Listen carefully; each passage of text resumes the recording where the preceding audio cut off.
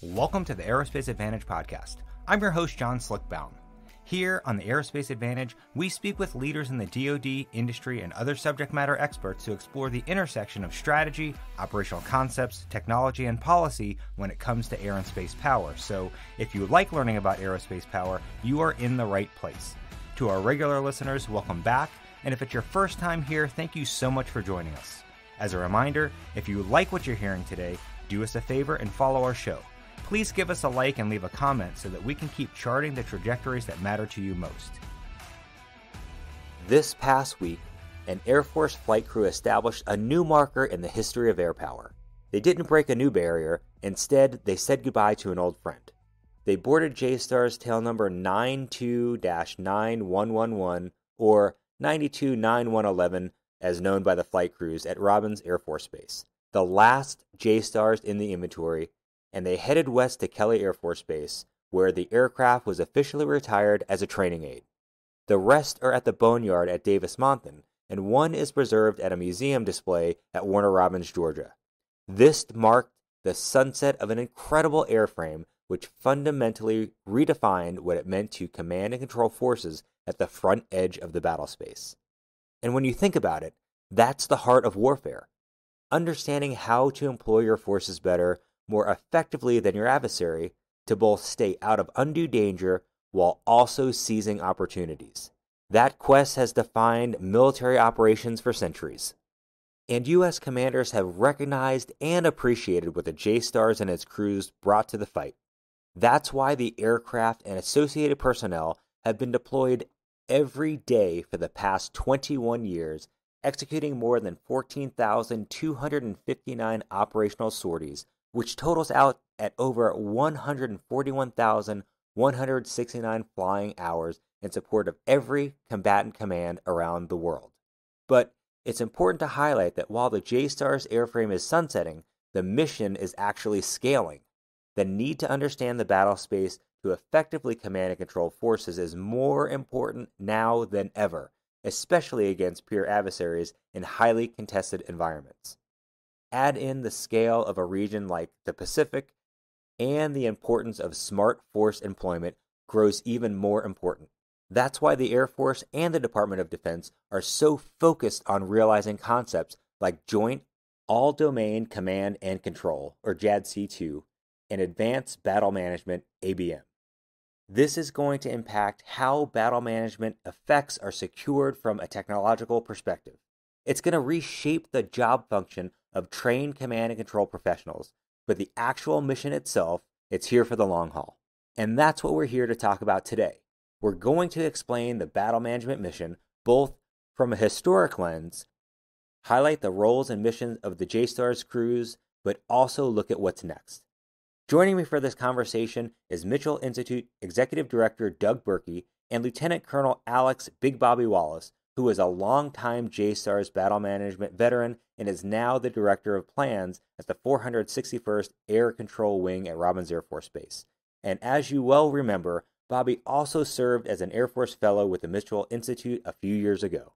Gentlemen, it's always great to have you back with us. Hey, Slick, it's awesome to be here. Thanks. And this is an important topic. Appreciate you making the time.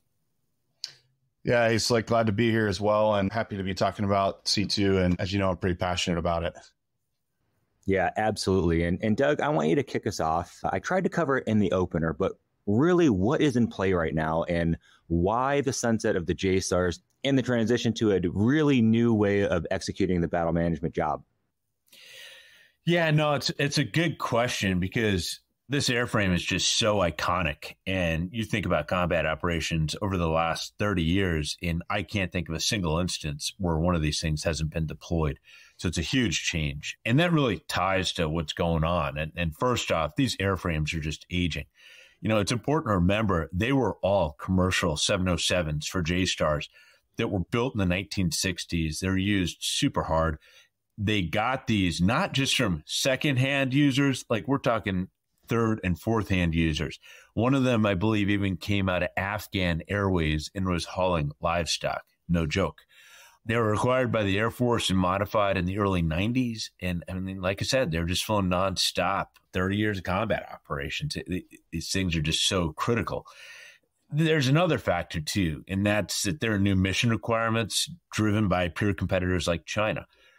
In the past decades, we've had pretty permissive environments to execute these missions and be over top with the sensor and the controllers. And that's no longer really going to be a theory of case that's going to be successful given the threat environment.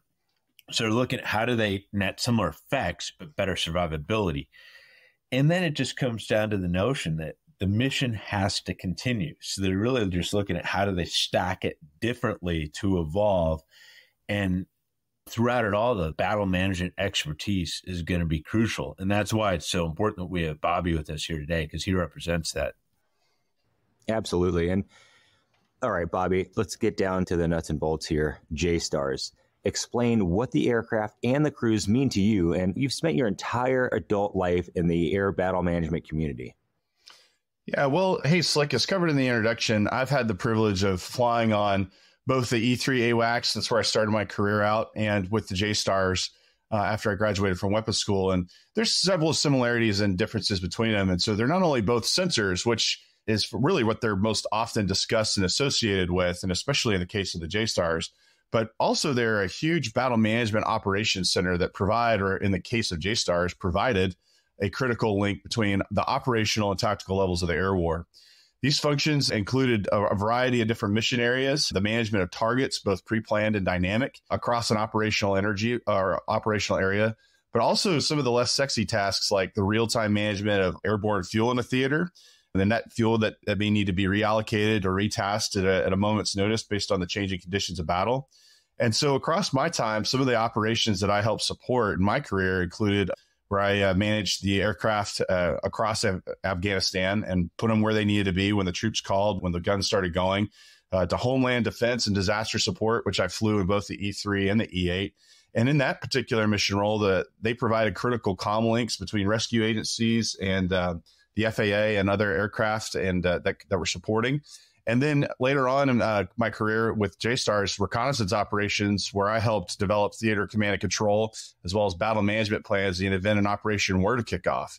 So both of these platforms provided and provide, in the case of AWAC still, although half the fleet just got retired this year, some of these critical links between the operational and tactical level of the war, and really informed combatant commanders and gave them something at the battle's edge to affect the battle space. Yeah, well, great overview, and I appreciate that. And Doug, I really want you to take us back in history. So where did the requirement for JSTARS originate? It's like, thanks for that question. I want to wind back the clock here a little bit. It all comes down to putting combat assets in the right time and place to get the job done most effectively and efficiently, and doing so at acceptable risk. The requirement for this really came about specifically for JSTARS and its Bobby-related AWACS during kind of the end stages of the Cold War to help support maneuver of ground forces, specifically for JSTARS, in Europe against the Soviet threat. And AWACS, obviously, is more the air side of the equation. But really, this notion of using sensors, controllers, and communication links to yield a real-time command and control function. When I look back at history, it goes back to Battle of Britain, where the role of information, it revolutionized operational and tactical warfare. Think about this. In World War I, we didn't have any sensors for the air war. And so you had to throw mass quantities of aircraft up in the sky in hopes of encountering the enemy. And that's kind of what the whole dawn patrol thing was about. And it was hugely inefficient because the vast majority of the aircraft, they never saw an enemy. And so it just was very intensive, not a smart way of going about things. And in World War II and in the years in between World War I and World War II, what we call the interwar years, the Royal Air Force, they saw this threat brewing on the continent, and they knew they had to make the most of a very limited fighter force. And so they constructed radar sites on the coast. They created a command and control network. They had trained controllers, which actually helped curate and process raw data into actionable information. And then they fed that to fighter command units and told them when to launch, where, and how to pull the intercepts. And it made the most of an incredibly limited force. And it's what won Battle of Britain. And it all came down to being effective, efficient, and highly prudent. And it evolved in the Cold War because that whole notion of making the most of a very small force was hugely important when we had to defend the entire continental United States against Soviet Union armed with nuclear-equipped bombers. And so things like the DEW line network, the SAGE system, all of that, it really came to bear in a big way about how do we make the most of Air Defense Command fighters and get them to the right time and place. And that's a really tough job, and it demanded sensors and controllers to bring that to bear. As part of that, they created mobile nodes within the network on things like EC-121 constellations, the famous Connie. And that was, how do they push the sensor network further off the coast, so where you couldn't put fixed radar sites and things like that. And guess what? Vietnam comes along, and we needed better situational awareness and direction of our forces, the air assets. They deployed those EC-121s, and they really kind of improvised and created new techniques, and procedures for how do they guide in air war real time when the enemy was coming up and engaging us, and how do we avoid those surprises that really projected vulnerability. It was massively successful. And so they needed to update those systems, and that's where AWACS came along in the 70s. Again, air focused. JSTARS, ground focused. Think of putting the sensor overhead and being able to observe things like armored columns and things like that. That came about as a concept in the 80s, and it was really at the bleeding edge of technology. And so Bobby's the expert on JSTARS, so I want to hand it over to him to finish off that story. But man, it has been a success nonstop. Yeah, Doug. So, you've alluded to basically C2 battle management nodes like the AWACS and the JSTARS are force magnifiers to make us more efficient. And while AWACS is focused on that in the air battle, was perceived to be a giant problem during the Cold War, well, the ground war in Europe and the threat to Eastern Europe posed by the Soviets' numerically superior army put a very similar issue at stake. And this is kind of where JSTARS came about, as you alluded to. Now, it was formally created as JSTARS in the 1980s, but the concept itself actually goes back to the 1950s, and I'll get to that in a minute. But at the end of the day, JSTARS were developed during a time of major underpinning that they would be able to operate from sanctuary bases far enough behind enemy lines where adversaries' weapons couldn't reach, but their sensors could. And so during the 1950s and 60s, where basically the battle lines were drawn in the Cold War, the Army and the Air Force both started developing the concept of ground-moving target indication and detection simultaneously and in their stovepipes. And then one of the earliest programs that was developed here was the Pave Mover program. And it wasn't really until the 1980s, Doug, as you mentioned, that Congress and service senior leaders recognized that we were developing the same idea actually, in these stovepipes. And so the Congress and the senior leaders canceled each of their individual programs and then created today what we know as the Joint Surveillance Target Attack Radar System program, or the JSTARS, and that happened in May of 1982. Originally, that idea was conceived to be on a smaller, more stealthy platform. And when I say originally, this was in the 1980s when JSTARS was at its origin and stealth technology was kind of in its infancy. And we wanted to put this platform there, but sensor size limitations and the power needed to get the radar data out there really kind of hamstrung what you could put in the air. And so the 707 was settled on as a test bed. But as the Cold War ended, Desert Storm occurred. The platform was highly successful in the Gulf War and Desert Storm. And the 707 was actually settled on as a permanent solution due to its relatively low acquisition costs at the time. And as you mentioned towards the beginning of the podcast, so a lot of the JSTARS, in fact, all the JSTARS were bought secondhand because at this time, the airlines were moving on to more advanced technology. And so these spare aircraft were hanging around. But it was really never ever supposed to be the permanent solution. It was supposed to be a bridge to an all-in-one platform like the E-10, which was conceived to be a multi-sensor 747-based platform. That idea was tossed around in the mid-90s and the early 2000s for being canceled outright in the 2010s. And so the aircraft and the crews of the JSTARS ended up answering the call for the ground moving target indicator service, the battle management service, early warning for over 30 years in that vein. Yeah, it's really incredible, and have the perspective from both of you. You see the origin and then think about the incredible mission that it did for 30 years. Bobby, if you can, take us on a tour of the JSTARS and talk us through a walk around of the jet and tell us what's special about the jet and, you know, help us understand what's inside, because that's what's important, right? The crew positions and their roles. Yeah, absolutely. So if you were to walk up to a JSTARS on the ramp, you would see a white 707 with your traditional 707 features like the high frequency radio antennas off the vertical stab and the ends of the wingtips.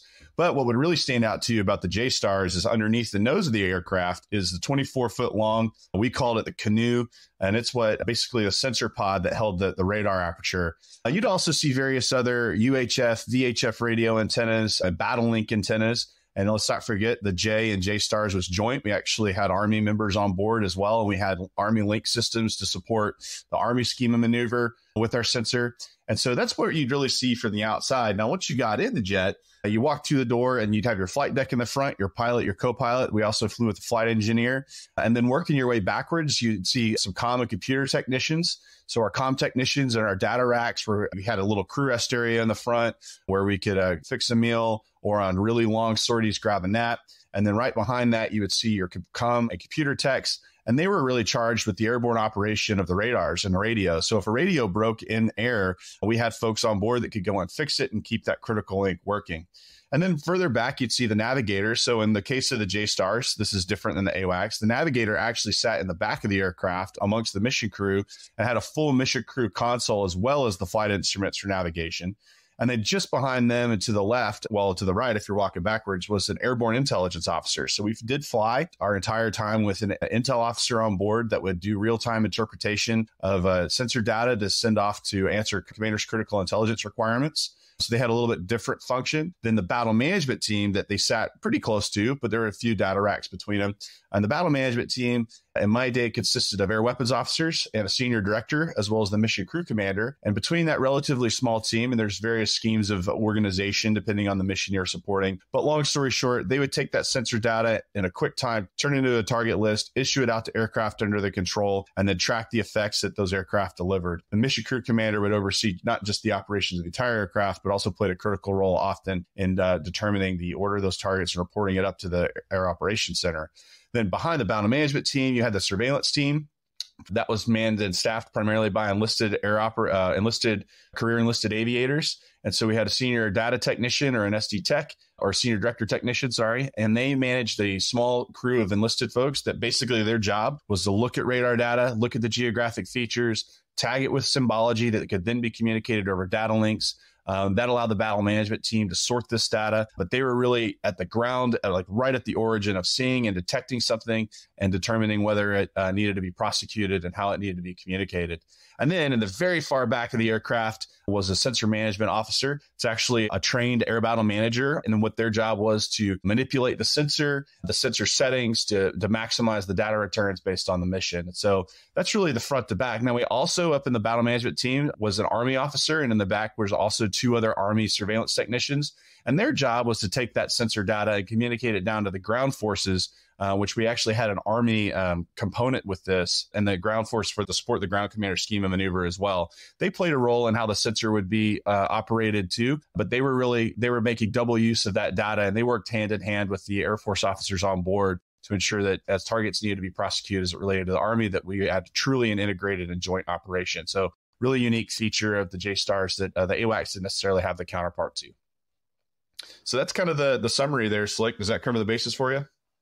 You know, one thing that you did miss as a Viper guy, I always heard you guys brag about the galley and the number of bathrooms that you had on board. So I just want to throw that out, that you missed that in the walkthrough. Oh yeah. We did have the galley. It was necessary for some of those long sorties, which by the way, could go upwards of 20 hours. And the two bathrooms were definitely requirements. Although sometimes we did have to go to Viper style operations when the bathrooms reached capacity on those really long combat support missions. So now, Bobby, can you compare this to the AWACS? Because you served on both, and that's super cool for the audience to learn about. Yeah. So like I mentioned before, I started out on the E3. So the E3, same approach. You walk up to it on the ramp, and the first thing that you're going to see is the big black and white rotodome that sits on the aft part of the aircraft. But you'd also notice towards the front of the aircraft was a passive detection system. So two little cheeks, it looks like, just behind the crew entry door on both sides of the aircraft. And on the front nose and on the tail, there was also a pod. And that was our passive sensor suite that we had, near and dear to my heart because I was an electronic combat officer on the AWACS as well. And so you'd see the same complement of antennas, not exactly the same, but similar looking to the general audience. And then as you get on the aircraft, big difference in the E3 is that the flight deck actually had the navigator up in the flight deck in the cockpit itself. And then working your way backwards on the E3, you actually have your comm technicians right up front. They basically would set and manage your radios and your links. And then you would have your computer data technician, and then followed by your battle management team. And now they have recently changed the crew construct on the AWACS lately, but it largely remains the same, where in the back you have a combination of officers and enlisted that provide a battle management function oriented generally towards the air and the surface. So a weapons team with a senior leader there, or an SL as they call it now. And that senior leader basically makes sure that the air weapons officers are executing their functions in their geographic area to support Slick, which you would know in the F-16, which we always provided a lot of control to F-16s, supporting your target timeline, which moves a lot faster than the ground moving targets. And then your senior leader in charge would basically orchestrate that across several flights of F-16s or lanes, depending on your mission or operations areas. Then there's a senior leader in charge. Think of that as the MCC equivalent on the JSTARS. Then they also had a surveillance team, and then a passive sensor operator, the artist formerly known as electronic combat officer that manages the passive suite. What the passive suite allowed you to do is basically create a combat ID that Slick really helped you out. So at range, I'd be able to not only detect it with the radar, but also get a radar signature off of it that would allow me to upgrade its targeting, which really helps you in your weapons employment and the tactics as you might approach it. So that's a really cool function that E3 could do between it. Now, also inside the E3, the combat crew, the senior leader in charge, and the SL, along with the surveillance team, they have chat capabilities and they have link capabilities back to the AOC to provide what is known in the business as the common operating picture. So that's kind of the long and the short of the E3. So big differences between the mission is what the sensor data they're using to battle manage, the pace of the conflict, basically, how time plays a role in that, the weapon systems they support. But at the end of the day, it's all battle management, and it's basically a weapons resource management. Yeah, absolutely a tremendous part of the overall air power team there. And as we've mentioned, anytime we were working with an AWACS, our timeline and targeting and execution was just, 10x by the SA and capability that you guys brought to the fight. Now, you are battle managers in both the AWACS and the JSTARS. So how does that differ from jobs executed in the Combined Air Operations Center, or CAOC, and from what Intel does? Wow, Slick, that's a big question, and it's one we get often. So we'll work big to small here just to break it down. So the AOC, or the Air Operations Center, think brick and mortar in its traditional sense. They're located kind of all over the globe and in the U.S. They're traditionally tasked with the management and execution of the operational level of war. So they have a strategic plans division. They're charged with the 72-hour air tasking order development, and think major muscle movements, like where the big blocks of things are going to go, when they need to be there, and how it's going to integrate in the overall theater campaign plan. The AOC is kind of your one-stop shop for that. And that's where the CFAC lives. So that's the air officer that's in charge of all the air components, and that's their node into all of the air assets. The AWACS, the JSTARS, and what we aren't discussing in this podcast, but probably will later, the ground theater air control system, what they provide is a much more granular level of battle management and control. So I'd say that's really the link between the AOC and battle management. Is AOC, think big muscle movements, a little bit longer timeline. That's where the senior leader, big decisions are made. The AWACS, the JSTARS, the ground theater control system, they're working that day-to-day, hour-to-hour execution of the air tasking order on behalf of that Combined Forces Air Component Commander, or the CFAC. Now, getting over to the intel side of things, I'd say the biggest difference between intelligence and intel operators and battle management is the time difference and the relationship between data and how you execute against it and the time there. And so I actually wrote my weapons school paper on this concept when I was out at Nellis. And really, basically, battle managers aren't charged with answering a commander's critical intelligence requirements the same way that an intel officer is. What we do is I take delegated authorities that are given to us from the combatant commander. I use the data that's coming in from not just our sensor, but others as they're being piped into the battle management floor. And I make judgment calls on what targets should be prosecuted, when, and based on what their effect should be or what their effect may be. And then at that time in the pace of war, that doesn't really let me do the detail analysis that our intel operators do. And so our intel operators, they develop really refined products. What I do is I take data and I provide a timely service to the pilots and the effects generators like yourself. Yeah, again, a great rundown, and I really appreciate that. I want to switch over to Doug quickly because you hit on this earlier, Doug.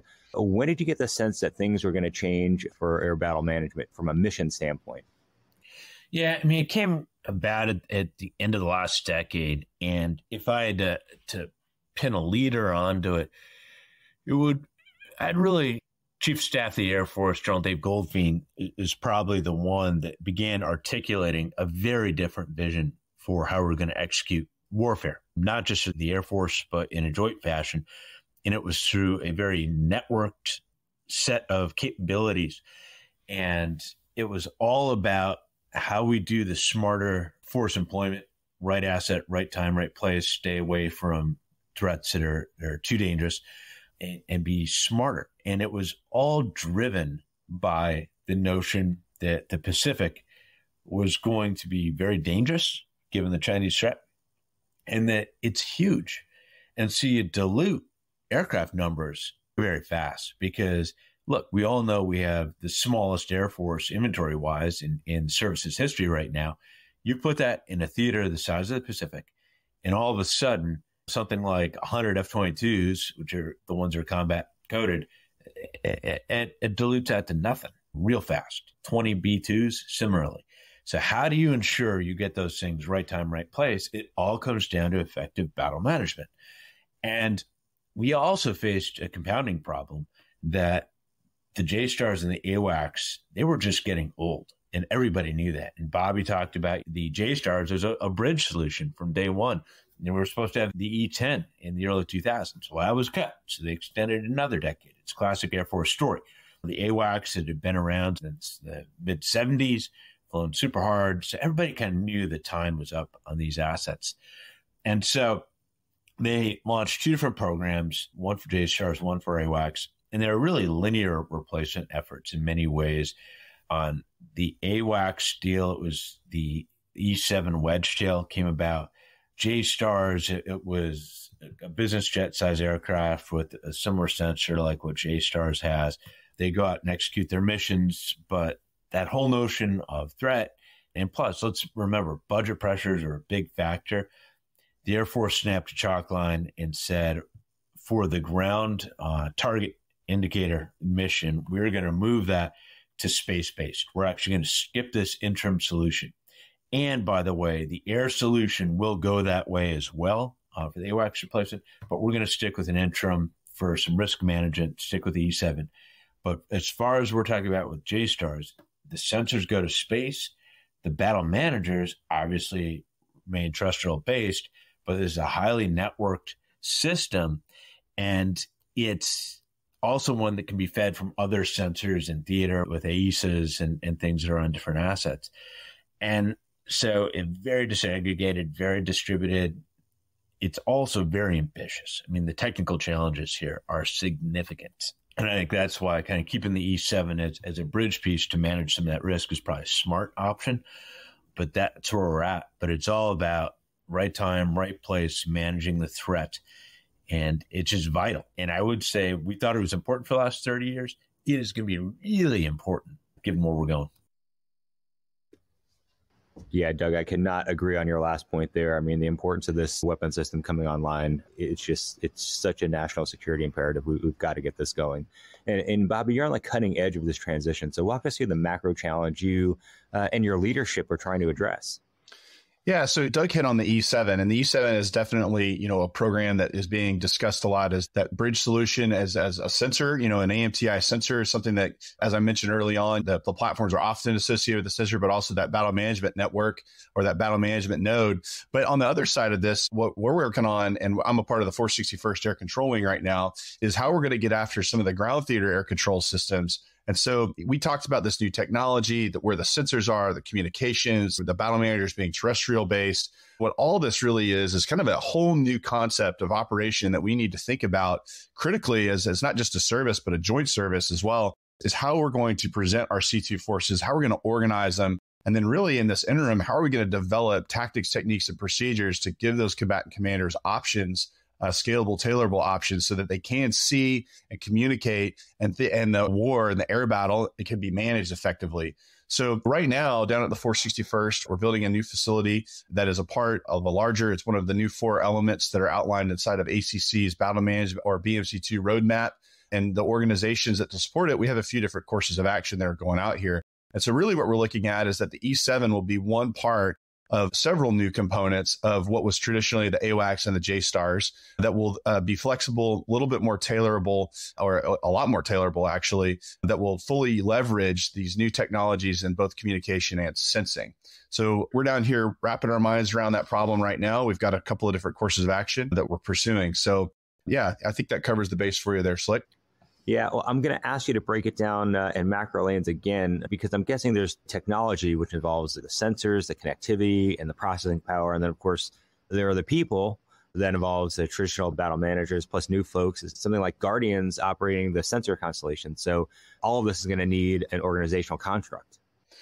Yeah, so I think a good way to break it down and a good model to think about it in big bins, and this is something I worked on at the Mitchell Institute as well, is, you have 3 big components. It's a trinity really of C2 and battle management. You have sensors, you have decision makers, and then you have actors that go out and prosecute based on the decisions that are made and the data that they could see. And linking these things together are the communication pipelines. And so on an AWACS and a JSTARS, 2 of those 3 components were represented right there on the airframe. You had a sensor and you had decision makers, and they could issue things out to the actors. Well, as Doug alluded to, these things aren't as survivable in the Pacific. Our concept and assumptions about how we could go to war have changed based on increased ranges of weapons from our adversaries. And so let's think about it. Sensors aren't just strapped to airplanes anymore. So communication technologies allows us to disaggregate sensors, which really gives us a better picture. So space-based sensors, terrestrial-based sensors, airborne sensors that are on the E7 and other platforms.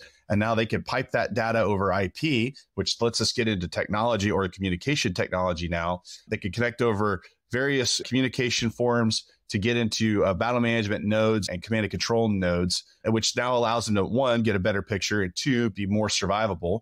And so now we can start to see both in the sensing and the comm realm where members of the Space Force come into play, because a lot of these sensors are going up in orbit. Obviously, space supports a lot of our comm technologies now. And in fact, we've moved some battle managers over to the Space Force to begin looking at some of these problems as well. Not very many, but a contingent to be represented. So I would say between the sensing grid that we've developed over the course of years, the communication, the advent of long haul and IP-based comms has allowed operators from a lot of different career fields to be in more survivable locations, to be more effective, and to communicate out to the actors that are in the battle space. Now, as Doug alluded to, a lot of this stuff is still in its development stage. Like, we are having to wholesale rethink the way we've done command and control for the first time, really since World War II. I mean, we had a traditional way of going to battle with set assumptions that have really been changed a lot with the tactical problem and the operational and campaign problem that we have in the Pacific. And C2 is going to have to adapt as well.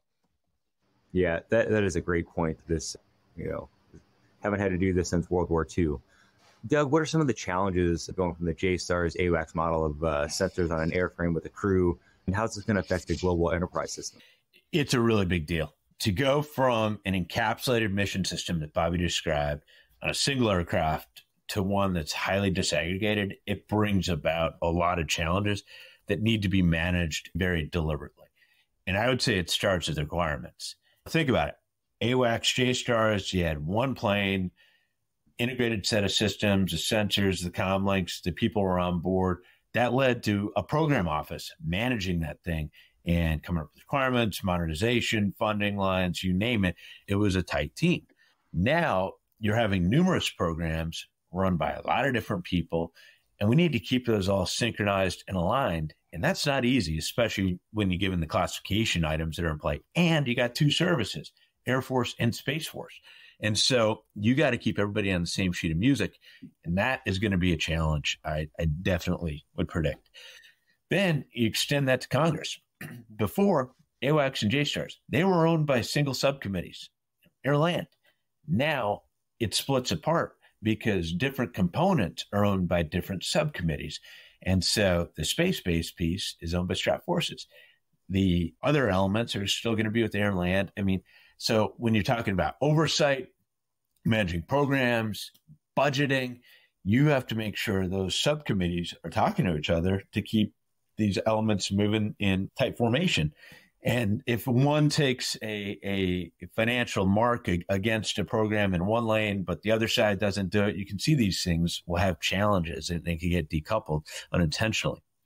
Then you move it back kind of into the operational side of things. You've got a question because space intel assets normally have been what we call national intelligence. And by that, I mean supporting top level decision makers, presidential level, cabinet level.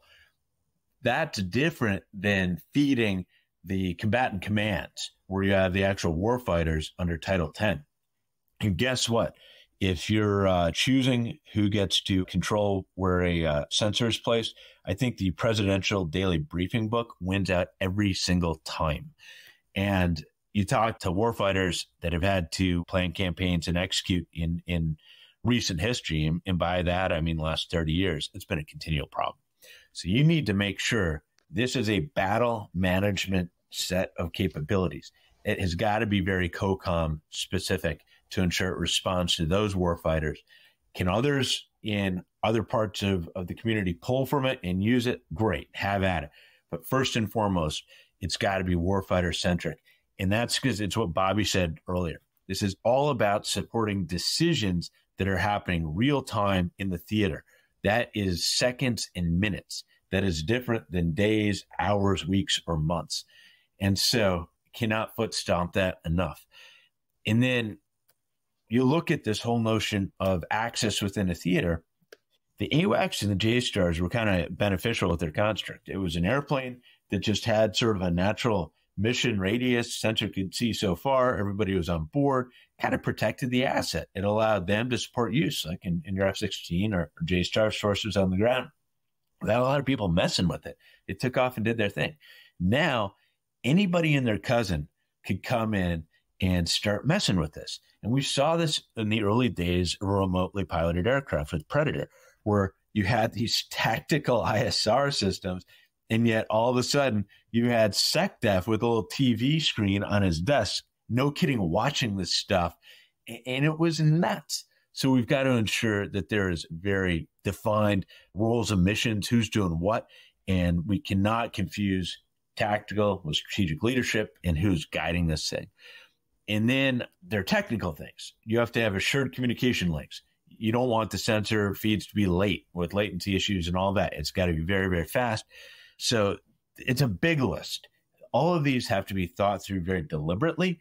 It's why people like Bobby are crucial to the equation, because he's got the battle management experience, but he's looking at how they can do this in the future. And we've really got to watch that big time. Bobby, any thoughts to hop in on? Yeah, Doug, you kind of hit on a few different points there that I think are important to manage. The battle management capabilities that existed on the edge of the battle space, when they were originally conceived in the JSTARS and the AWACS, the technology didn't really exist for the SecDef to have the television screen that let him really get down to the tactical level of war and to track it like that.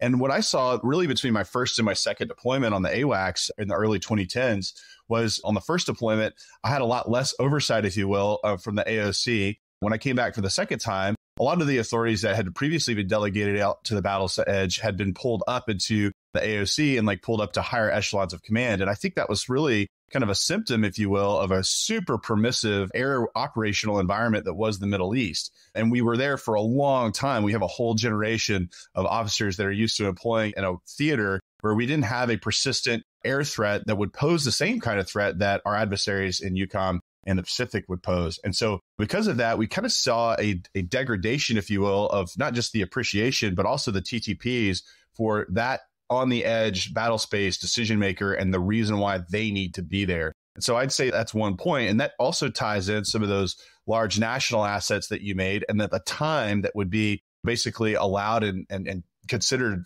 acceptable for the time of intercepting data, interpreting data, and making a decision off of it. We had more time to do that in the Middle East than I think we're going to have in the Pacific.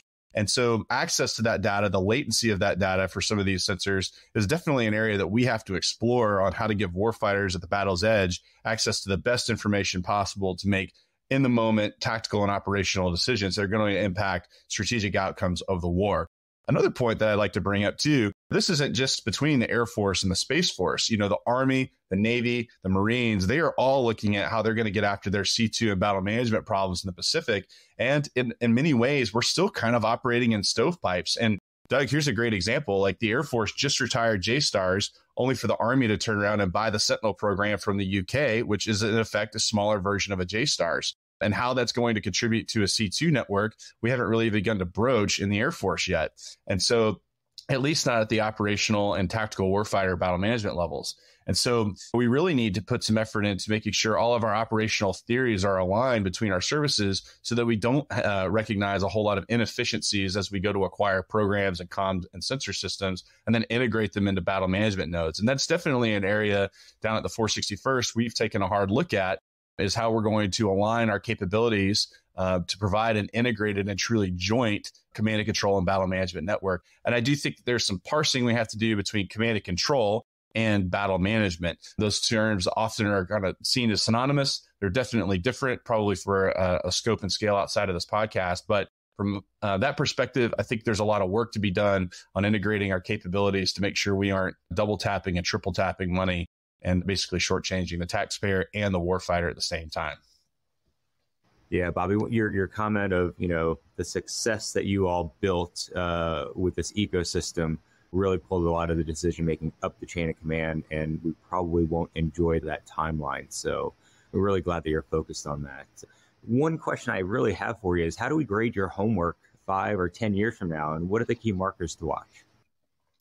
Yeah, so I think key markers to watch that I think we would all be familiar with are how we acquire new battle management technologies. That is, in our case, the TOC, as we refer to it, or Tactical Operations Center, a family of systems, as well as the E7. And so how we buy and the numbers we buy are definitely going to impact what we can do and what kind of forces we can present.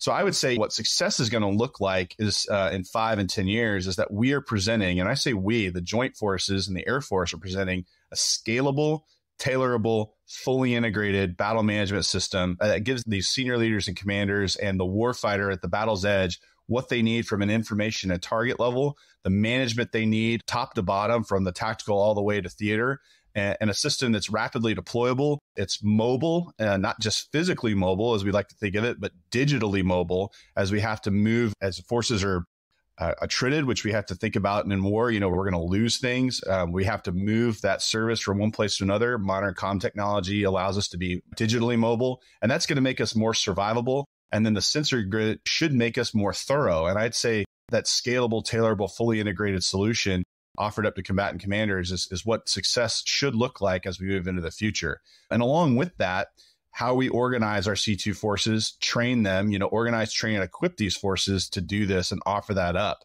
I think we've seen over the years, it's going to be very difficult for each theater to own their own entire Air Force, especially C2 and ISR, which are exquisite systems. So one of the areas we're looking at right now is, what does a C2 task force look like? How do mission-oriented C2 wings look like in the Air Force? So maybe instead of having an AWACS wing and a JSTARS wing, maybe you have a mission-oriented C2 wing that is charged with a certain component, whether that be a domain orientation or some other type of organizational scheme, but basically allow us to go into a theater, give the commander options, get there quickly, and win the war and get inside our enemy's OODA loop.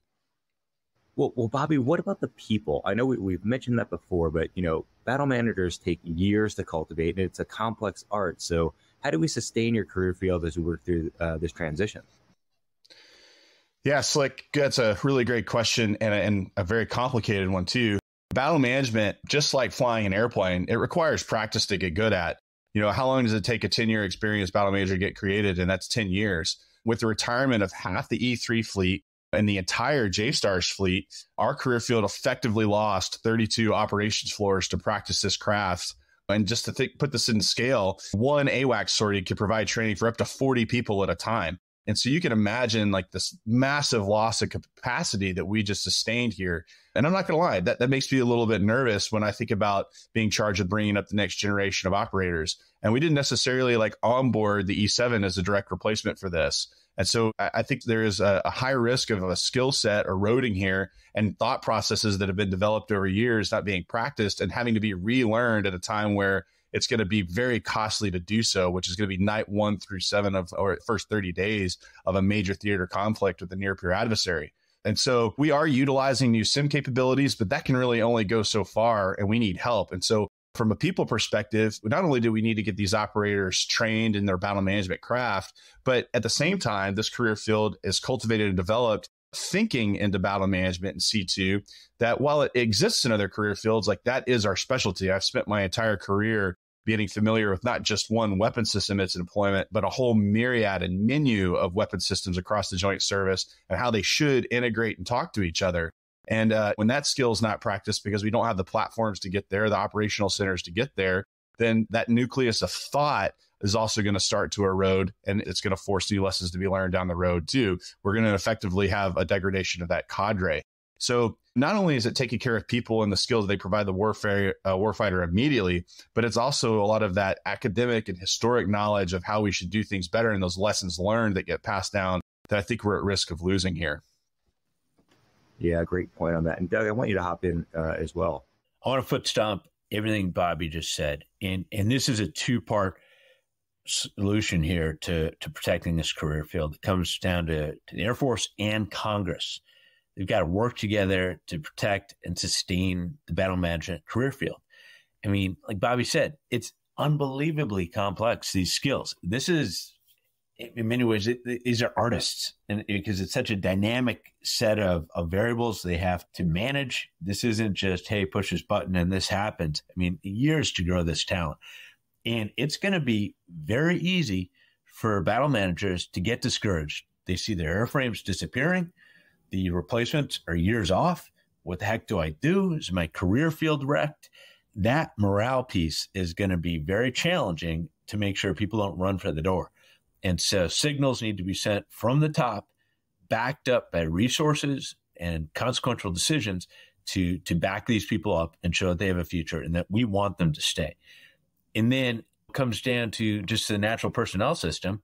It's going to be really tempting for them to rob billets in the near term to save cash. And it's also going to be really easy for talent to kind of migrate elsewhere, and then it just disappears into the ether, and we're in this bridging period. And so all of that could really deplete the talent pool, and we got to guard against that.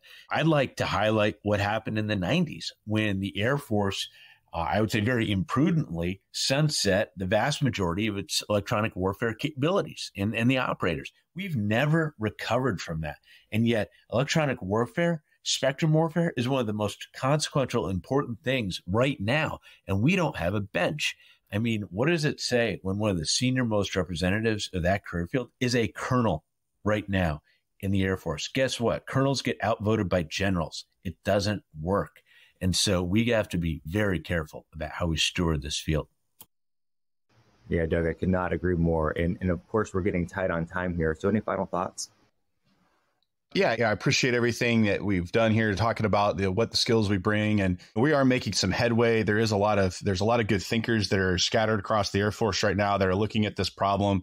But as Doug said, the resources to back some of this up, the resources to get after really applying the thinking that we need to do to posture ourselves to be ready to win that near peer and give our senior civilian leaders options at the table as opposed to being hemmed in because we just can't get there to make effective decisions. So I appreciate the time and the venue here to discuss the career field and what it brings to the fight.